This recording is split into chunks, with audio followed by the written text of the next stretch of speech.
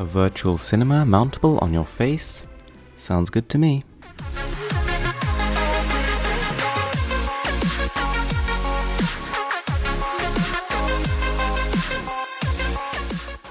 So this is quite an interesting concept. Not exactly the first time I've seen this floating around, but nonetheless, this time it really caught my eye. For about $180 US, which I'm not gonna lie is very pricey, you can actually get what claims to be a 72-inch television equivalent in your face. Regardless of what it looks like, this is not gonna help you see clearer, quite the opposite.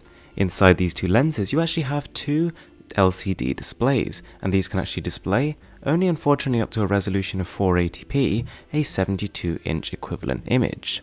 Inside the rather nicely provided case, you'll actually get 3 different cables. 2 of them allow you to actually use AV input, and one of them is just a USB charger, so nothing out of the ordinary there. There's also a silicone insert, which is basically meant to try and block out the light from the outside. While it does definitely reduce it, at least for the shape of my face, it didn't totally eliminate it. Light does still enter through the sides, which is a little bit distracting, but nonetheless it does offer good isolation of light, much better than for example watching something on your phone. You're also looking at about 4 GB of internal storage, about 3.8 of which is available, but you can also stick in an SD card in there, so you shouldn't really have to worry about it too much. And considering that movies playing on this are only 480p, you should be able to squeeze a hell of a lot on there. Putting the glasses on, this is what you'd be expected to see, but of course in reality this will all become one big image. It's not 3D, it's just a standard 2D image, and the same as looking at a TV. And to be honest, I'm a bit unsure about why it's called at 72 inches, because if you think about it, it's all very subjective.